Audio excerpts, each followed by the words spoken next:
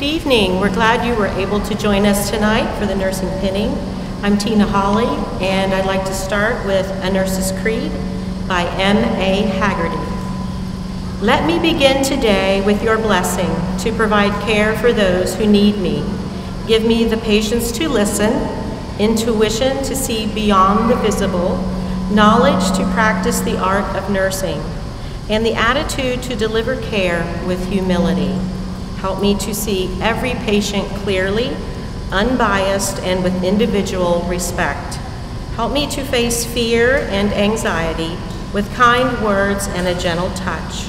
Help me to see the joy and the wonder that each new day brings, and let your healing light shine through my hands. Now I would like to introduce the president of Dabney S. Lancaster Community College, Dr. Ranoni.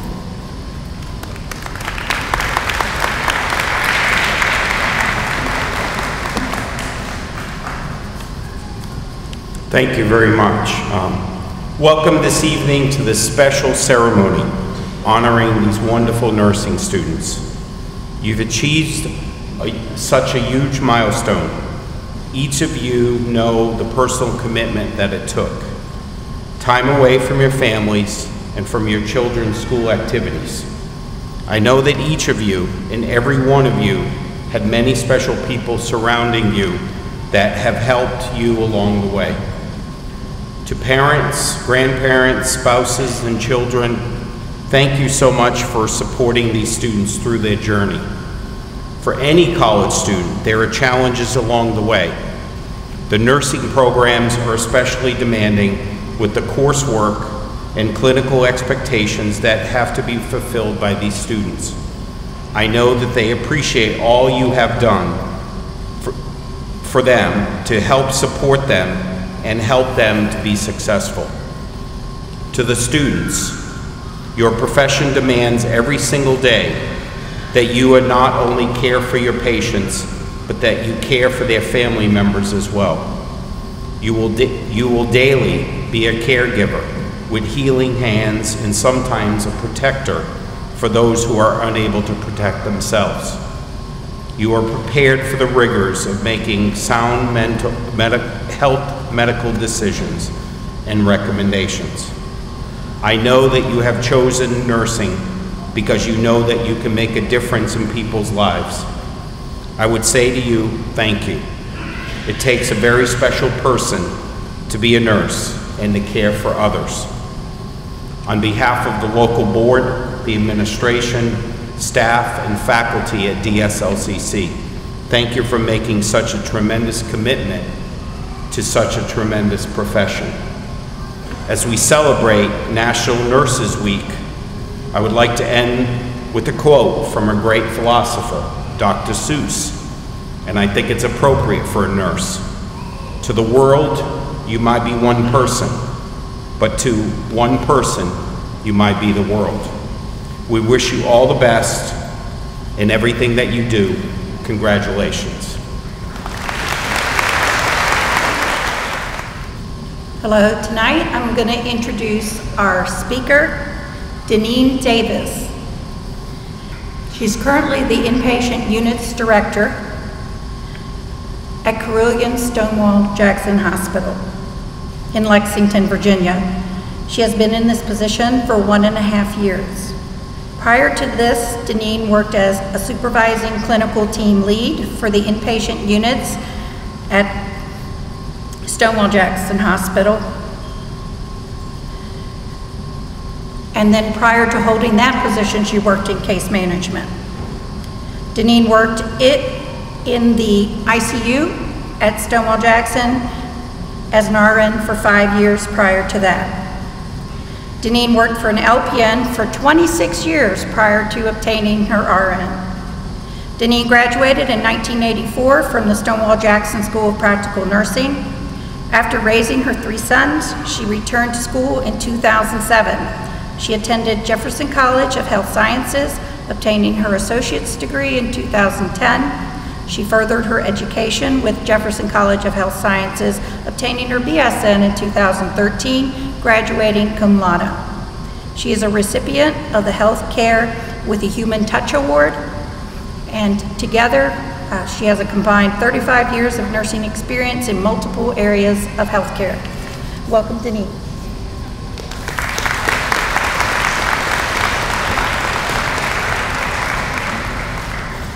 Good evening. I'd like to thank the faculty and the staff for inviting me to speak at such a special ceremony. I'd like to start by congratulating all of the grandparents, parents, spouses, and children that are here with your soon-to-be nursing graduates. You survived. You survived their frustrations, their late-night study sessions, the fast food because they didn't have time to cook because they were busy doing homework and forming care plans. You are true survivors. Thank you. I have been a nurse for 35 years, and as frustrated as I have been many times in my career, I can't imagine doing anything else. I started out as an LPN, and when I first graduated, I couldn't buy a job as a nurse. I worked for 1 year as a CNA, and it was in this 1 year that I truly learned how to care for a patient. I've been very privileged to use my nursing skills in many roles throughout my career. I've worked in nursing homes, I've worked on medical floors, surgical floors, home health, hospice, ICU, which is my true love, physicians' offices, I've done care management, and I've been a case manager. I've worked 26 years as an LPN, always vowing that I would return to school when my children were grown. It took my children to remind me, Mom, it's time. I returned to school in 2007. I went to school Monday through Thursday and worked every Friday, Saturday, and Sunday for 3 years. It was one of the hardest things I've ever done. I felt like an old woman in a young person's world. I can remember everyone talking when I first started school about getting on Blackboard, and I kept thinking, well, where's the Blackboard? Little did I realize it was online, and it was how I got my assignments. It was a real struggle that first year. My husband wasn't sure if he would survive nursing school, much less me. Bless his heart. I made it though. I graduated in 2010 with an associate's degree in nursing, and I was so proud. I didn't stop there though. I had so much fun, I decided to do it another 3 years. I went back and got my bachelor's of nursing in 2013. Again, my poor husband. He would help me study for tests, and of course, you know how hard some of the medical terms are to pronounce. I would laugh at him, and he would give me that look. You know, the one that says, do you really want me to help you or not? I can guarantee you one thing. I didn't miss those questions on the test. Because of him, I graduated cum laude with my BSN in 2013. So again, thank you to all the family members who provided support while you completed your nursing education. The nursing students could not have done it without you. Well, nursing students, you've done it. You've completed all your English classes, your sociology classes, microbiology, anatomy and physiology, mental health, and statistics, just to name a few. You've created numerous care plans, and you've been educated on how to educate. You've learned all of the body systems, the normals and the abnormals, and you've learned how to medically treat diseases, acute and chronic. You have the knowledge base to begin your career. So what is a nurse?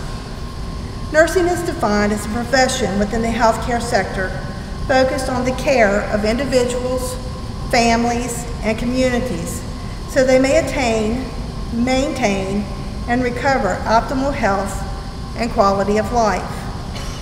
Nurses provide care both interdependently, for example with physicians, and independently as nursing professionals. For you, this will mean taking care of the whole patient.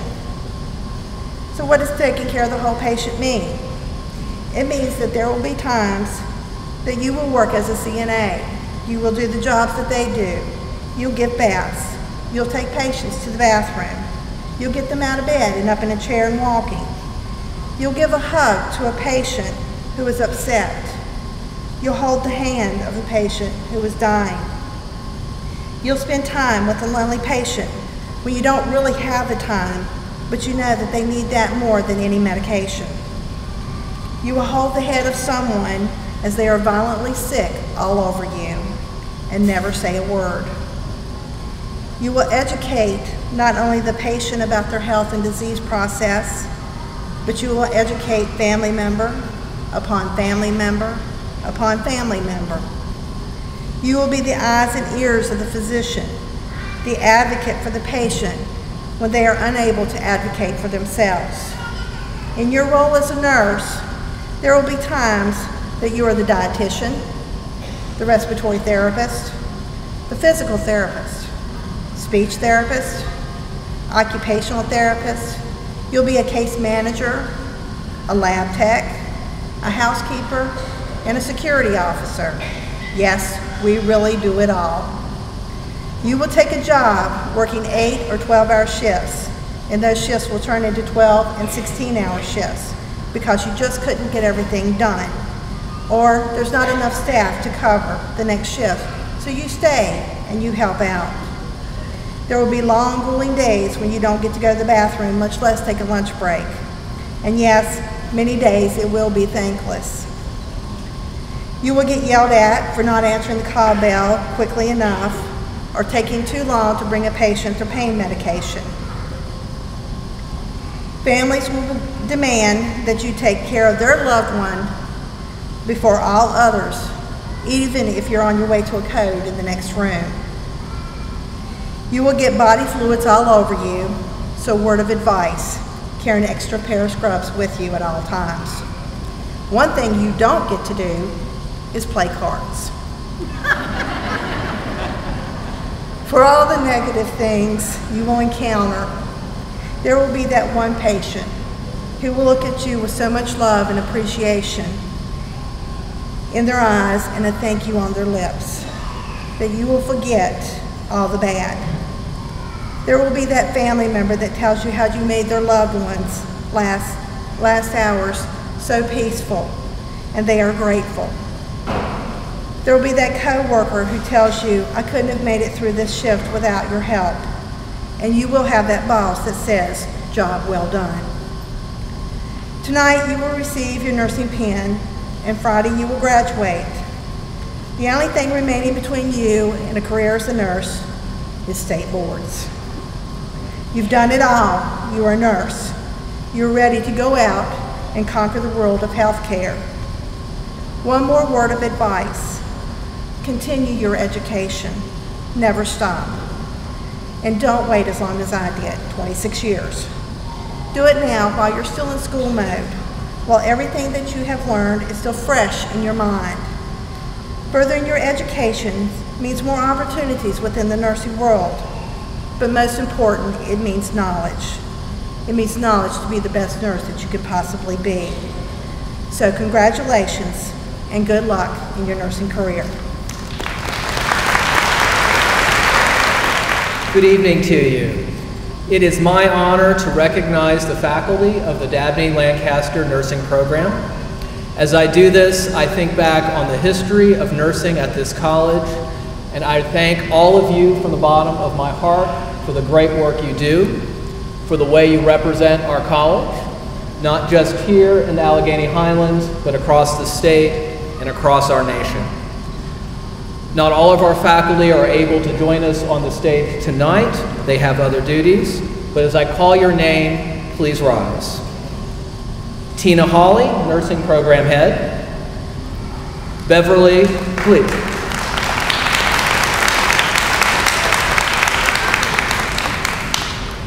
Beverly Ellis Smith.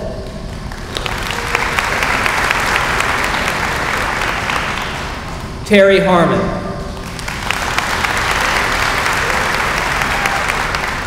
Laura Meadows. Karen Hersinger. Jeremy Brookman. Carla Dobbs. Pam Dressler. Sharon Schrader. Martha Snyder. Carolyn Snyder. J. Nicole Steve. One more round of applause. My thanks to all of you.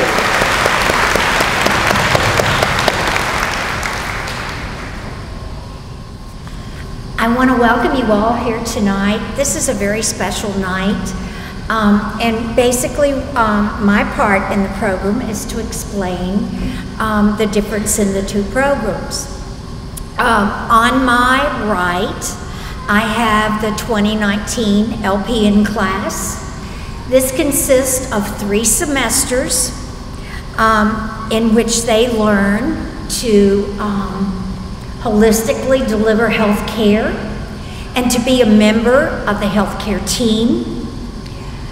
Once they have completed it, these students are given a certificate at graduation, and hopefully by the 1st of July, I have 20 LPNs, okay? So families, it's not over. They still have to study. On my left, I have the RN class of 2019. They complete 4 semesters. Once again, it's holistic care. They're assessing patients. They are the ones that are going to step up and be the charge nurses and delegate to others how to make sure that the patients are well taken care of. Upon their graduation, hopefully by July 1st, they will take the RN NCLEX, which is the national boards, to be a registered nurse. So families, it's not over. Hang in there. Keep continuing to support them. They have between 6,000 and 10,000 NCLEX questions to answer between now and the time they take their boards. You see your family member here, and I see young women and young men that have faced so many struggles, and they survived in spite of it. And I am so very, very proud of all of you.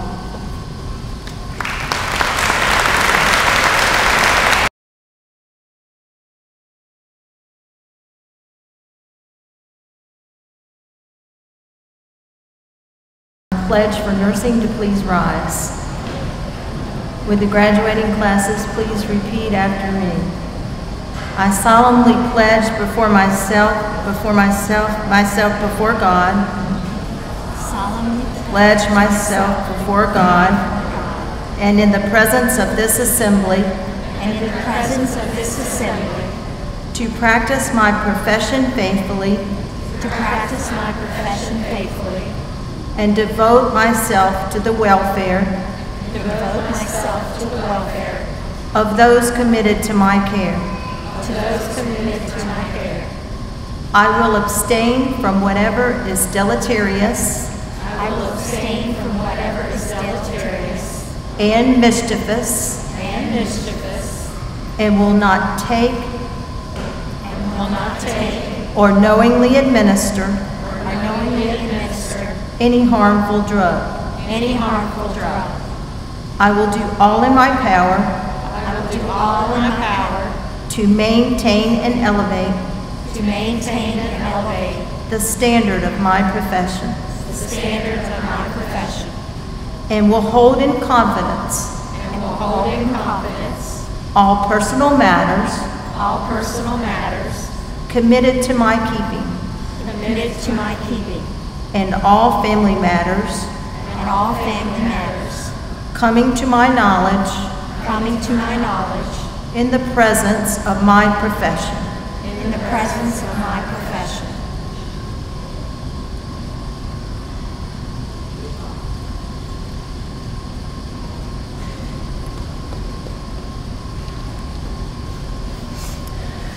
I'll now offer the benediction, a nurse's prayer. Give to my heart, O Lord, compassion and understanding. Give to my hands skill and tenderness. Give my ears the ability to listen. Give to my lips words to comfort. Give to me, Lord, strength for this selfless service, and enable me to give hope to those I am called to serve. Amen. I'd like to introduce you to the LPN and the RN class of 2019.